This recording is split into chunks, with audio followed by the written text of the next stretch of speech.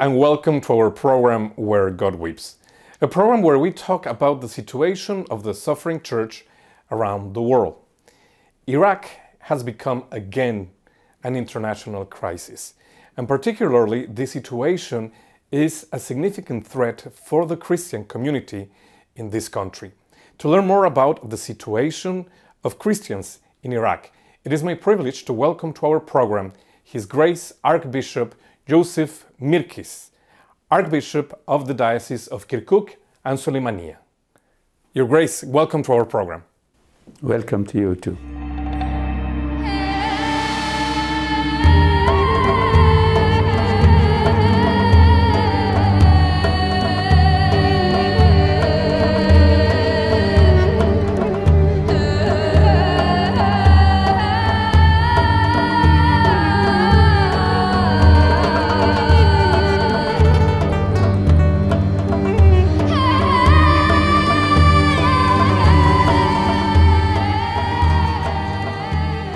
Grace, can you put us in perspective? Where is your archdiocese geographically and historically in the scenario of Iraq? Kirkuk is a city in the northern Iraq. It's about 350 kilometers north of Baghdad. It doesn't belong to Kurdistan, but now the Peshmerga, the Kurdish army, is occupying this region, and it's disputed between Kurds and the central government of Iraq. It's disputed because there is plenty of oil. The first drop of petrol in Iraq was in Kirkuk in 1921. So this city, we can say, has changed the history of the Middle East, because before the World War, the first one, Germans knew that there is plenty of oil, because oil is almost on the ground. There is a fire. It's called eternal fire. It burns since the ancient times, maybe since 50,000 years. The gas is coming out and it burns all the time. So this region is commercially, economically, is very important. And you can imagine all the populations who came and lived in Iraq, in Mesopotamia. This city became Christian since the 5th century, at least 5th century, because we have a church called the Red Church, because of the martyr. They was killed in 340 after a persecution. So we have the remembrance of a martyrized Christianity since the beginning. This is the reason for what our patriarch wears red clothes in souvenir of the massacre, of the slaughter occurred in 340, the Good Friday. Our patriarch was killed this day, and many with him were martyrized. So in memory of those events, yes, he wears the red vestments. Now, it is important that you're mentioning this, Your Grace, because nowadays, in the crisis that Iraq is facing, it seems that Christians are a minority among minorities. It's really a minimal number of people that claim to be Christians nowadays. How did this happen? Yes. Before Islam, majority of the inhabitants of Mesopotamia were Christians. But little by little, since the 6th century till the 12th century, Christianity was maintained in in Mesopotamia, especially at the time of the great empire like Abbasid. But with the movements of the 13th century, when the Mongol, the Tartar, came and destroyed Baghdad, the Christianity little by little disappeared. And now with the last invasion, 2003, we were more than 1 million Christians in Iraq, and we were about, all Iraq was 25 million. We were about 3% of the population of Iraq, but now 2/3 of this number fled away. They went to the Western countries, they disappeared. So we have now small dioceses. And now we are afraid of another wave of emigration from the rest, from Iraq with the rest of Christians who doesn't see the future with hope. You put as a reference 2003, the second war in Iraq. In your opinion, the situation of Christians was better before, during Saddam Hussein regime? Yes, I'm not sure we can say in terms of better and worse. All the descent to hell started before with the dictatorial regimes many years before. You know, it's very difficult to explain things in terms of black and white. The deterioration of the situation in Iraq started with the change of social and demographic situation, economical situation. We cannot separate what happened after the Second World War and the rise of nationalism after the collapse of the European and especially German nationalism with Italian nationalism. And we saw, in the other hand, a rising of the third world nationalism. And this mentality was used by politicians who wanted to build something against the Western countries. So they started exactly what Europe was trying to start 100 years ago. And you cannot separate what happened in Europe with what happened. We are always under the influence of the waves of the mentality of the thinkers who came from the West. West is the leader of philosophers, of the thinker. So now we changed from nationalism to religious identity.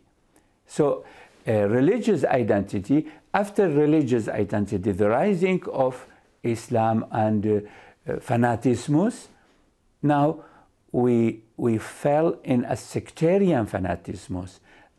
Now the war is not between religions only, it is between Shia and Sunni, between, like in Ireland, between Protestant and Catholic, like in Africa, between black and white in South Africa. So all the problem goes to the definition of your identity. Who are we? What are we? How we can deal with our differences. What's happening in Iraq, it's not stranger from what's happening in all the world, especially what we used to call the third world.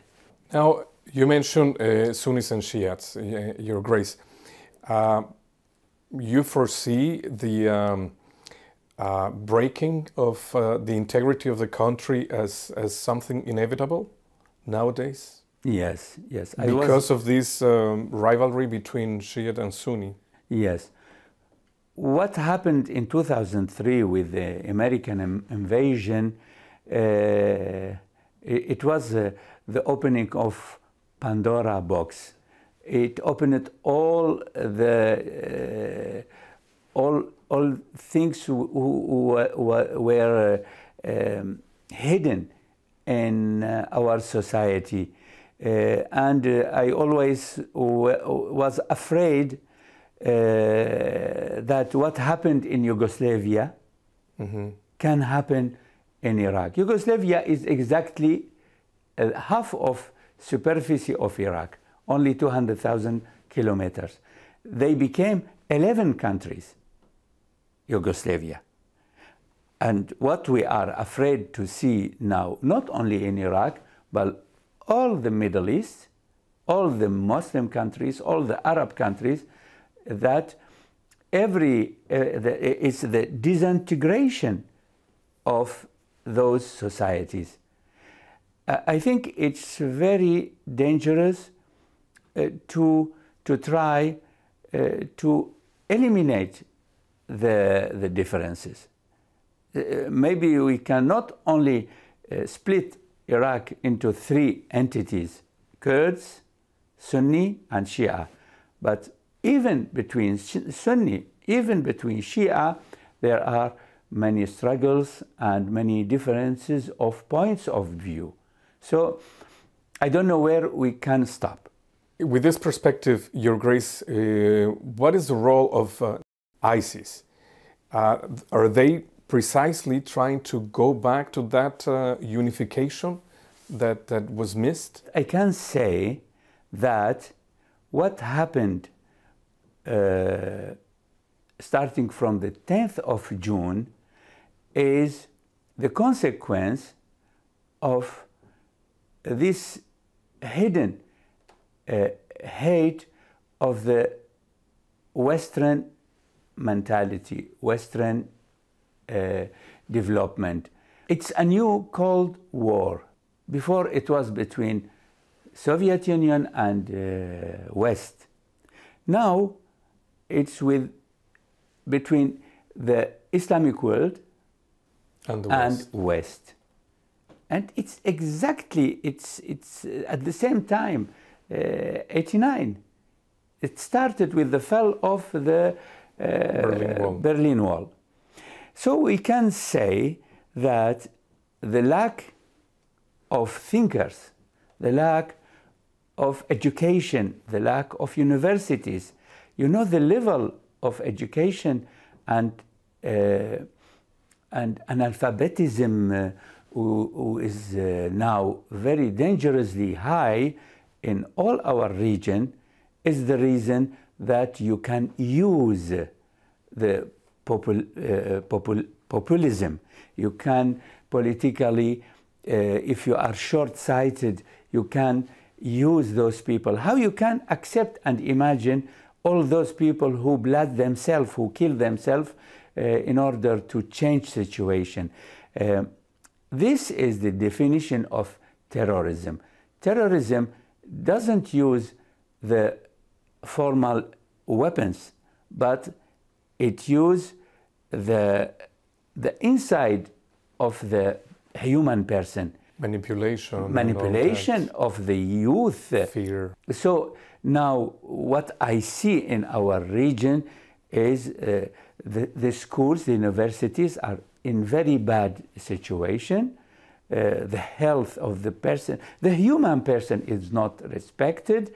And I am afraid that this is going more and more. You can manipulate the population with some very simple ideas. So what's happening now is exactly in the same hand.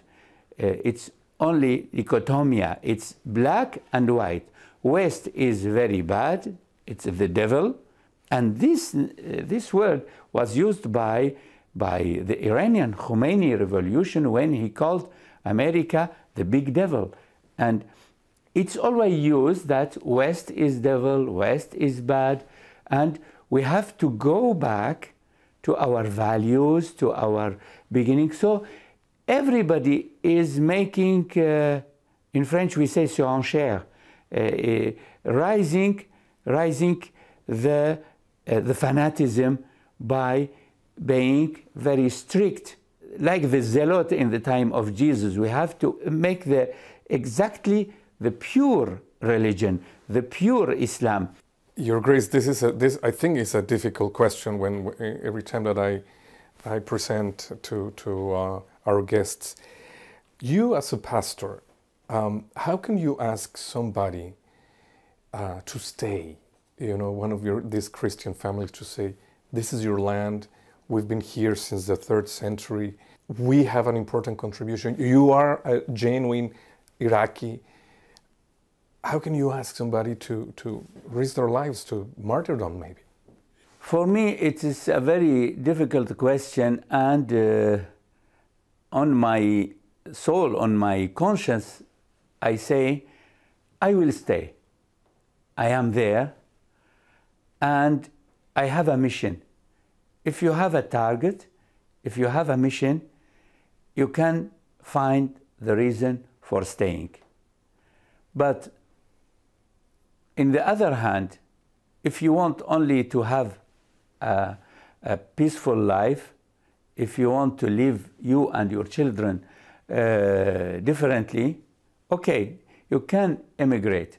And I spent many summer vacations, those 20 years, to visit our diaspora all over the world.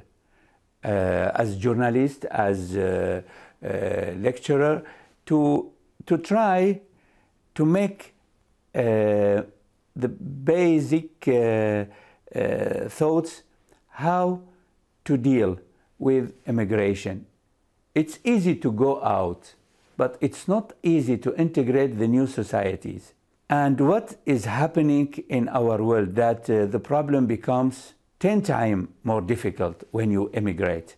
When you stay, if you have a target, if you have an idea to help people, because in this country, as we read in the in Jonah book of the Bible, Jonah is a prophet, small prophet, and he is stubborn.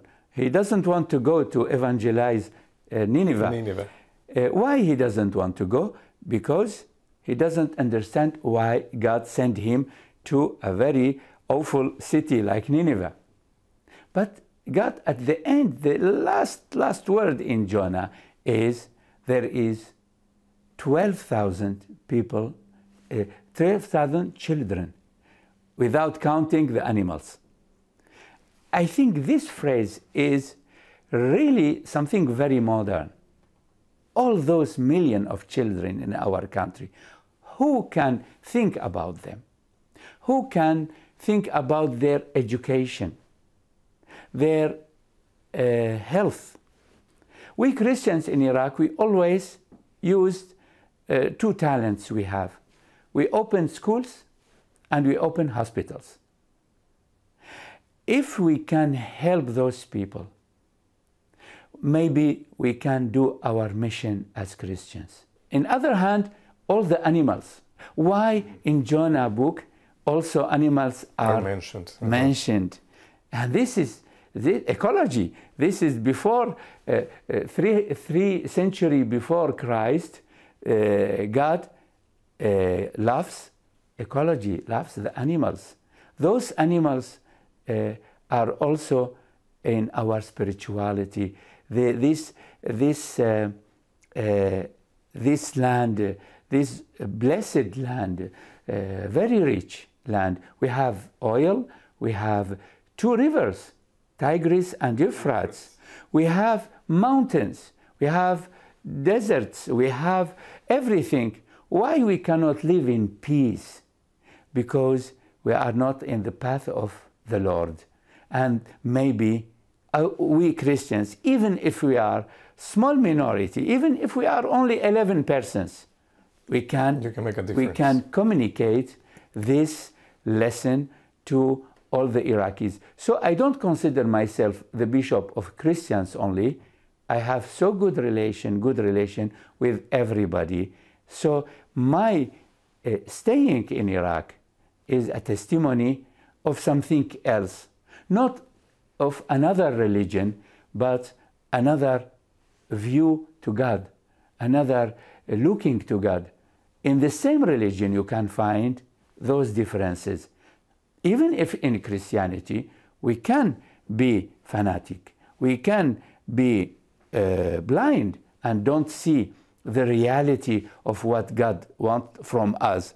So if I defend Christians in Iraq only as a society of belonging person to another bureaucratic level, I think it doesn't it doesn't deserve to live and die for this idea. The risk. No, the risk for me is what Jesus wanted from us, to testimony that God loves not only Christians but everybody.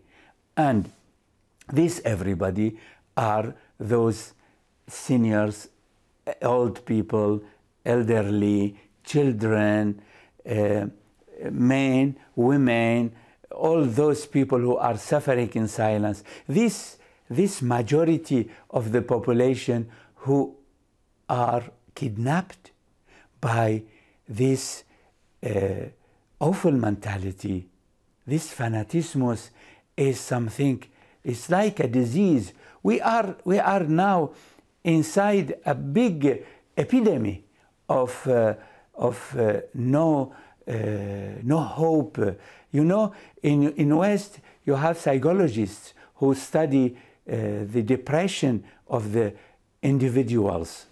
But in our society we have a social depression. People suffer from no hope. If we go, who will give hope to those people? Who will say some good words to them? So I think staying, yes, but not only staying. We have to say something. You have a mission. And Your Grace, one last question. What do you want the Universal Church to know about your situation? I mean, you painted quite a complex scenario in our conversation, but specifically, what do you want the Universal Church to know of your struggles, your challenges? What do you need from us? I think you have a very big disease in the West. Individualism, ego. The ego here, when I come to the West, I see people who don't care, only with their ego. So all your problems, or your every problem I find, I can guess it from the importance, inflation of the ego. The ego is individual, the ego is also social. Every country, small country or big country.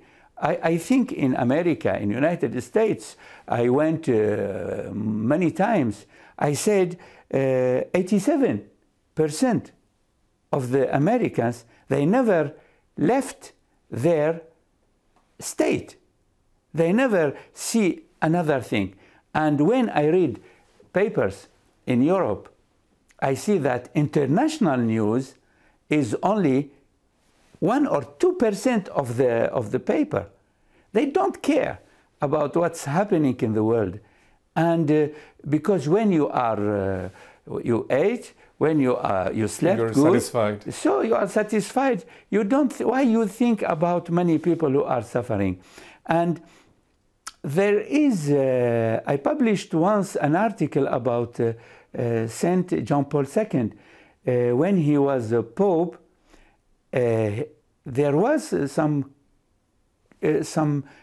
curfew, some interdiction of his speech in the media, because he went against the wave. He went against what that society is.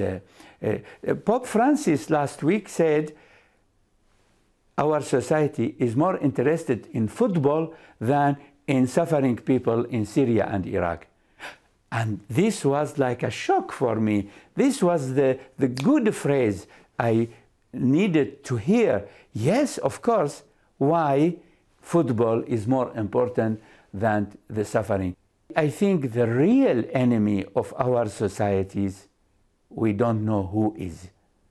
I think the devil Jesus spoke about is inside us, is in our sin, is in our blindness. If everybody can say, I am sorry, maybe the world can be better. Your Grace, thank you so much for being with us this time. And thank you, ladies and gentlemen, for being with us in another episode of our program, Where God Weeps. If you want to learn more about the situation of the Catholic Church in Iraq, we encourage you to contact the information at the end of this program. Thank you, and God bless.